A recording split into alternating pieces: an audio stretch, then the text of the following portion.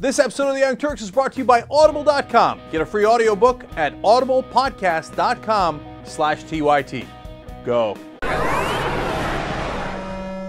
Hermain Cain is a guy who was at one point one of the owners of Godfather's Pizza.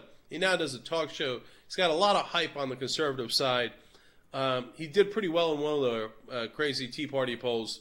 And you know, everybody's excited about him because he's a real conservative. He doesn't compromise. Well, I guess that's somewhat true. He was doing an interview with Christianity Today. They'd asked him about, hey, you remember one time you were getting, you had a doctor by the name of Abdallah, and that concerned you? And, you know, how did you allay that concern? You know, they were referring to an old story, and in that old story, he said that he was relieved once he found out that he was a Lebanese Christian, of course. Because if he was a Lebanese Muslim, well, then obviously he can't be a good doctor.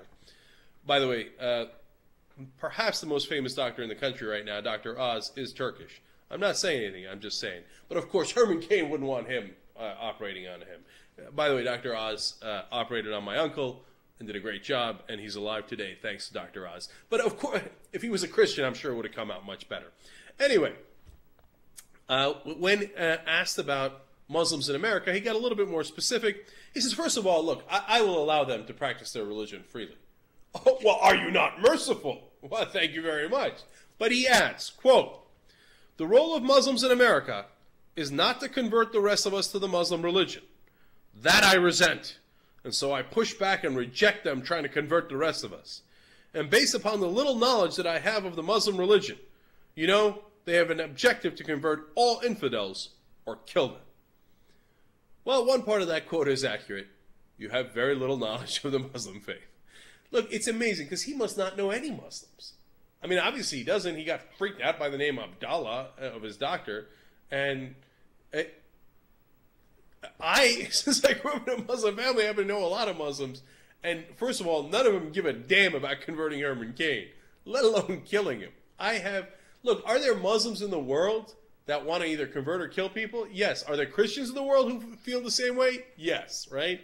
Now, you can argue that in the Middle East there are more Muslims in that category. Okay, but if you think that's all Muslims, you're cuckoo for Cocoa Puffs. The Muslims here in America have no interest in killing you or most of them in converting you. You know who wants to convert you? Christians. They do it all the time. They send missionaries all over the world. And if you've ever got hoodwinked by a pretty girl into a Bible study class and then got thumped over the head with a Bible, you know about people trying to convert you. You know that's the oldest trick in the book. In college, it's like, oh, we have this great thing. You want to get together for like dinner or something? And the guy's like, oh, what's going on? This hot chick's inviting me to dinner or something? And then you come in and they're like, oh, with the Bible. You're like, oh, what happened? Turns out they're Bible thumpers trying to convert you. Now, luckily, they're not going to kill you or anything. But I'm not like Herman Cain, who believes idiotically that the entire religion is based on that, right? So, look, if a guy like this got into power, which he luckily won't, how scary would that be? What an incredibly perverted way of thinking about a religion with over 1 billion people in the world.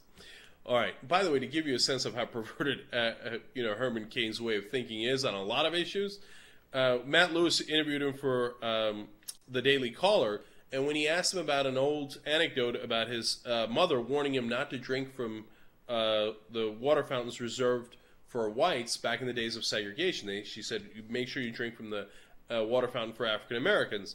He said, quote, we looked at each other and said, the water tastes the same. What's the big deal? Oh, come on, Herman. Jesus, Lord mercy.